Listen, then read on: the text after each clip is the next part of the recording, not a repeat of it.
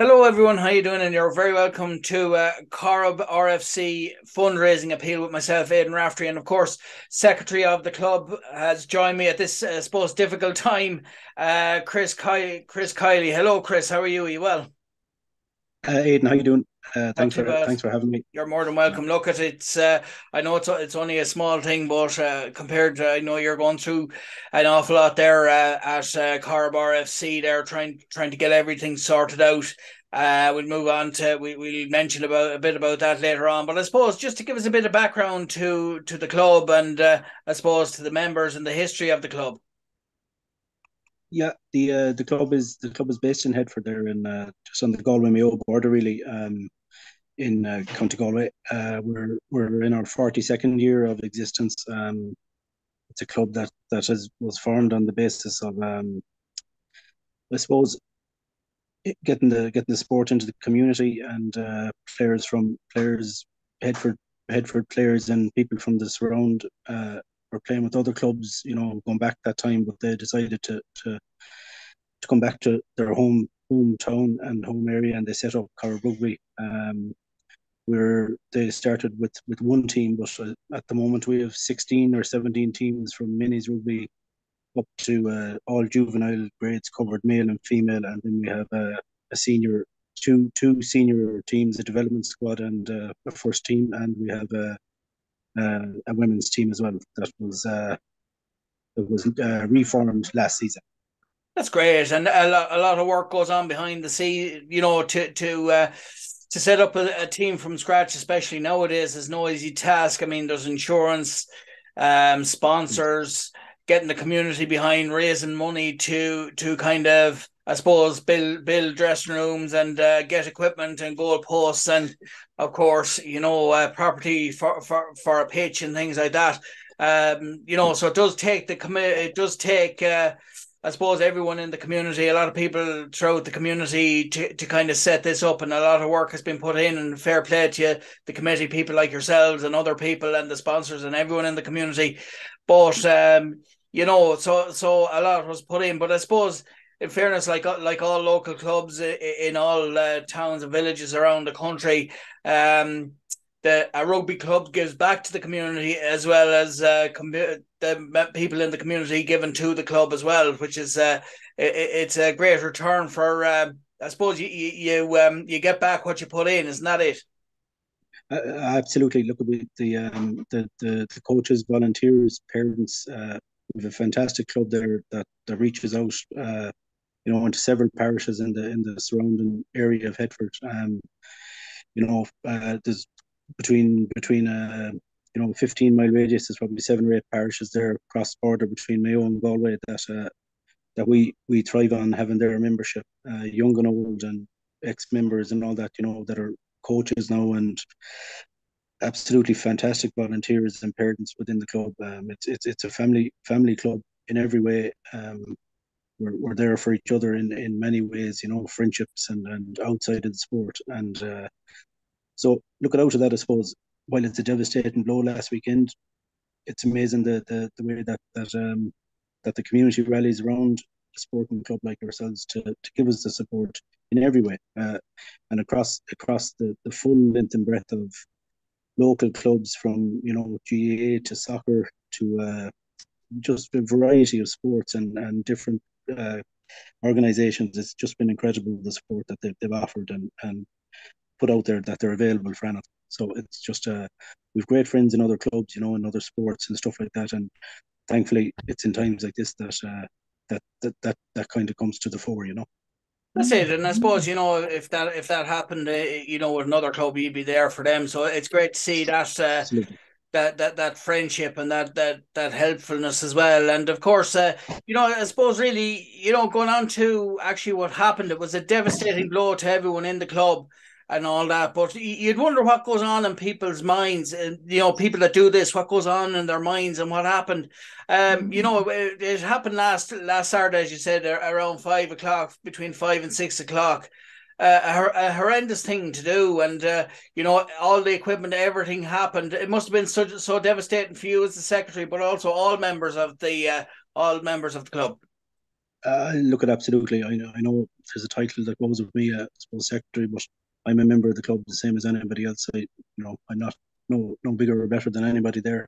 Um, but, look at just the hard work that went in fundraising and collecting money over the years to amalgamate gear and provide facilities for our increase in membership every year, and it's to have them facilities in a way that it makes the job easier for the coaches and the parents and everybody there. But but we're a progressive club. We were nominated for Connacht Club of the Year this year, which was an accolade in itself. Um, and the work rate and the honesty that's within the club there, that won't leave us. And we're strong. There's a strong spine to the club, and that'll be there going forward as well.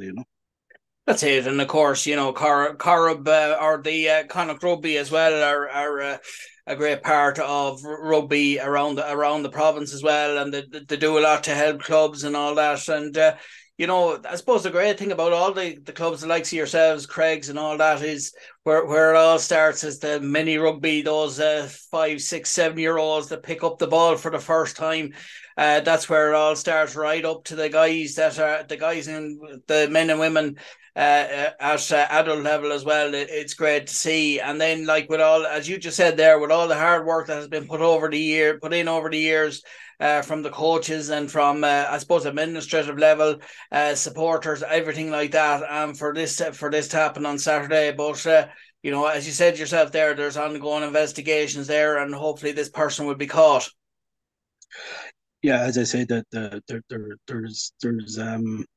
there's stuff that's been dealt with that's outside of the control of the club at the moment. All we can do is really work to get ourselves back into a position come 6, 7 weeks time to have the gates open for minis rugby and our juvenile teams and our senior teams. And that's important because without them, we're not a club. And at the heart of everything we're doing really is to make sure that we can keep that job going, and that's what we're aiming to do, and we will do it. There's fantastic support from, as you mentioned there, the Connacht branch. We've our own club man there. That's Pádraig Moran, who's the president at the moment in Connacht Rugby, and we have great friends and great over the years. We've great friends and great relationships with other rugby clubs and the Connacht branch, and their help and support is vital. That's it. And I suppose really what happened, I only just saw it yesterday. Someone put it up it was on the AIL website as well. And that's why I just wanted to reach out to kind of help get this out. I know it's only a kind of a small thing, but if it helps the reach of the appeal, we'll go on to that appeal in a minute as well. You can tell us more about the fundraiser. As you said, you've gotten a lot of help from and I suppose a lot of messages of support from a lot of people, and it's great. And even like I was talking to the manager of Rosfm there this morning, and he had heard of it, and a lot of people that I've met over the last couple of days have heard of it, and they were devastated as well. So as I say, we're all with the club, and hopefully everyone will be there'll be people out there that'll be able to kind of help in some way, or maybe even make a donation. And I suppose that brings us nicely on to, I suppose, the appeal, the fundraising appeal you have. Could you tell us a bit more about that and how people can get involved? Absolutely, yeah. Look, we had a members and parents meeting on Monday evening. I suppose just to build the footsteps really to get forward and see where things are going. And out of that meeting, we decided, which is a new venture for the club, we set up a GoFundMe page there, go for CORRIB RFC, and that was really just the it's just with the loss, the monetary loss really that's there between the building and the gear. You're talking the guts of 150,000 euros worth of overall. And while fundraising is good and all that, we do need that sort of a boost at the moment to give us the opportunity to get back on track.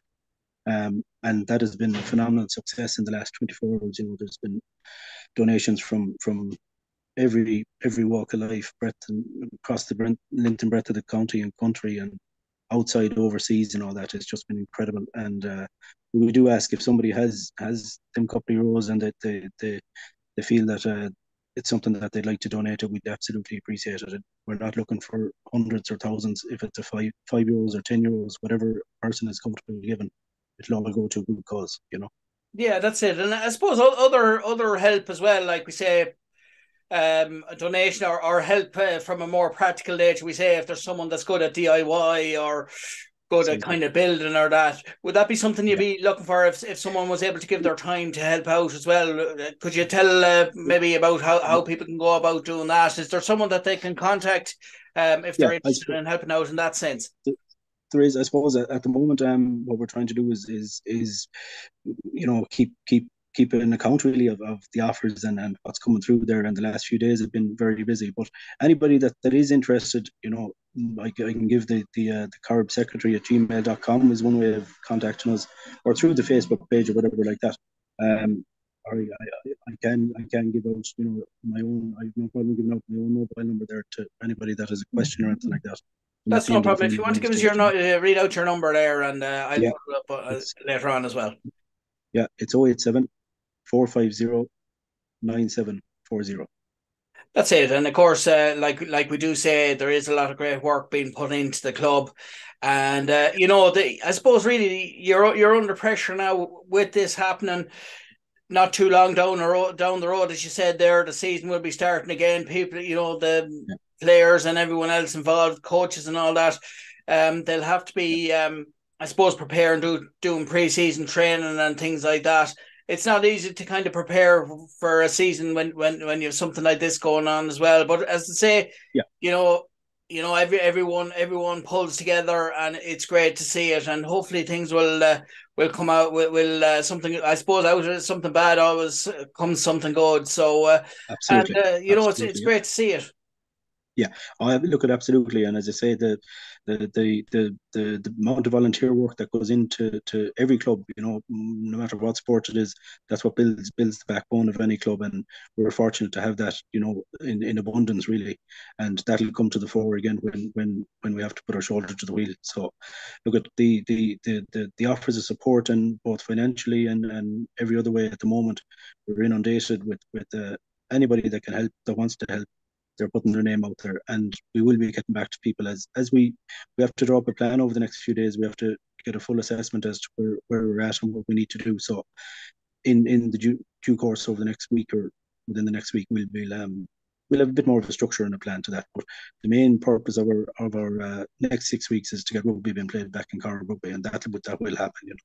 And just to let people know, if they're watching the video of this interview, you'll be actually seeing the some of the photos of the damage that has been done due to the fire. And I suppose really the key, and it's great to see, is out of this, it was like, it's very hard to come back from something like this, but it was more how the club and the people within the club and the community reacted, as opposed to just you know Yeah, it's, yeah. as you said, picking yourselves up and kind of doing practical things, getting things sorted and all that. Not easy, but they're all most That's it. do things, aren't they? Absolutely, and look at it. It starts at a very basic level. Is to get the site cleared, and that's a work in progress. It's nearly done there. We have to get an assessment done on our new floodlights that we put in last year, because the main electrical wiring was inside in the new facility. Obviously, that went with the fire. So we need to get an assessment done on that, and we're working in the background to get all that completed. And once we've that at a base where we can move on then. And look, we're fortunate enough, we're in the summer months. A lot of work can happen in a few weeks. It is a winter sport, and by the time we need the floodlights back up and running, we will have them back up and running. So after that, it's a storage facility initially, and we've had numerous offers there already this morning from various companies and stuff that want to get involved. So again, we'll be touching base with all them once we know exactly where we need to go for the next short term, and then a little bit more long term planning. And of course, that I suppose a lot of equipment would have been damaged in the fire as well. I suppose, the things Yeah, the wraps around the wraps for the goal posts, correct. cones, Yeah, bibs, but also other big type yeah, of equipment that maybe people wouldn't think about. Could you take us yeah, through like some of the yeah. stuff that has been damaged, so people would know to be able to help? Absolutely. Look at, I suppose, if you start on a very, very basic level, tackle bags, they're all gone. As you said, post pads, cones, bibs, all our match day flags, and all of that equipment was in there, along with medical bags, water bottles, and then the sort of the commodity products, the togs and socks that we would have bought up last year. We front loaded a little bit with some of our gear to make sure that it's there for the start of the next season. And unfortunately, that gear was all that was fully destroyed. Along with was other, there's medical bags, stuff that just you'd have, and it mightn't be the best one in the world, but there's product in it that has to be replaced. So all of that, along with we'd rack and purchase there for the storage of it, and there was new flooring and other there was paint and stuff bought for the one side of the floor. All of that has been purchased, and unfortunately, all of that it's destroyed. And while look at it, we'll always be learning as we go along. Unfortunately, the big side of this is that while the building was a work in progress, it wasn't on our insurance policy, because we were really getting this building prepared in preparation for the start of next season, and we were going to add it to our policy next year. No, look at that's neither here nor there at the minute, but there is no comeback on a huge amount of this, So that's where the fundraising is so important for us to be able to plan short term and into the future. That's it. So basically, because it wasn't on the insurance as well, it means you are literally starting from scratch. So I suppose that to all the listeners out there, it is great when you see people all pulling together. So if there's anyone out there that can that can donate something, or even maybe help, as Chris said there, just contact him. He gave the email address there and his number and contact if if you're a builder or whatever, or a DIY person, and you feel you can help, get in touch with the club, and they'll be in touch, and they'll find something for you. So so listen, once again, it was I saw it the other day, and I just felt I'd like to kind of reach out. I know it's only a kind of a small thing, but hopefully by you reaching out and doing this interview, hopefully people will see it and want to help in whatever way they can. Yeah, and look, just on a final note, Aidan, just to thank people really so far from near and far, local businesses, local clubs, to people that just picked up the phone and again, offered monetary assistance and whatever they could do.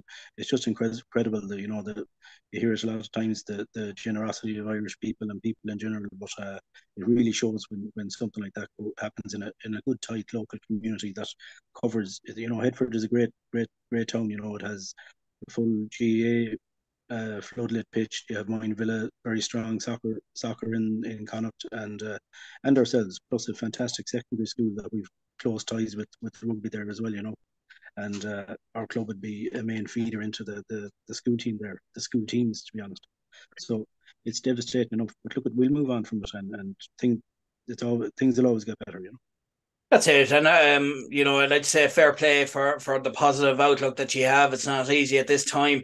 As I said, I'm sure they're just showing there the some of the photos of the devastation that happened. If you're watching this video, you can see this video on YouTube, on my YouTube channel at AR Sports Therapy Clinic. And there's you'll be able to see the pictures then. And I'd like to take this opportunity, Chris, to wish you and the club all the best in your fundraising efforts, and hopefully and get back on your feet again, which won't be easy, but it's hard to keep a good thing down, isn't it, Chris? And absolutely, and we won't. As I say, we're Anthem. We've had Aidan. We've earned it, and on the pitch and off the pitch, and that's we're an inclusive club.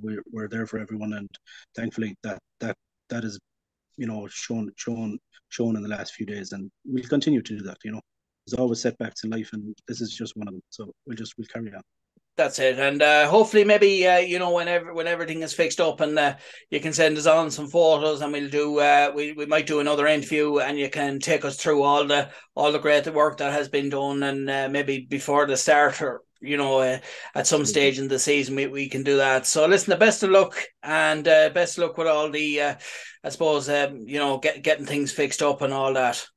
Brilliant. Listen, thanks Aidan, and thanks for reaching out. We really appreciate it, the club, and look, we'll definitely keep in touch, and thanks for your help and support. No problem. Thanks. Great to help out. And so yeah, that was Chris. That was Chris Kiely, the secretary of CORRIB Rugby Club.